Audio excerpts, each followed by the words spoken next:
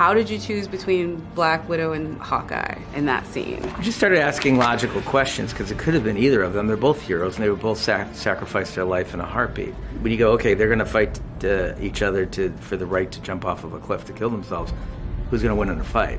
Well, Black Widow's always going to win in a fight because we know from Avengers she's a better fighter. Really what's guiding us is the character arcs. Black Widow began as an orphan. She was a part of a surrogate family that she didn't feel connected to and was using her.